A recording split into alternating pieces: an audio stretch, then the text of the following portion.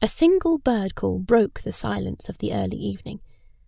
Then a police siren, distant at first, grew louder and louder. Ellen found herself wishing that the sound had nothing to do with her, that it wasn't that of a police car destined for her house. At the same time, she felt certain that it was. It was only seconds later that a flashing light appeared in the street, and the car squealed to a halt.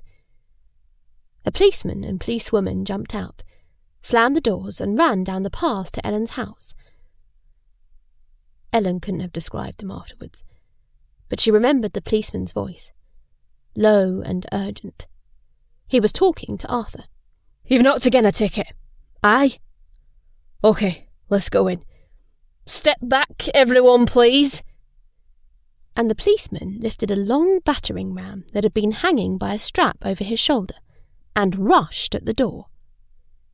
It seemed to give way easily, and Ellen thought fleetingly about the care her mother always took to double-lock the door at night, and how safe she had felt when this was done.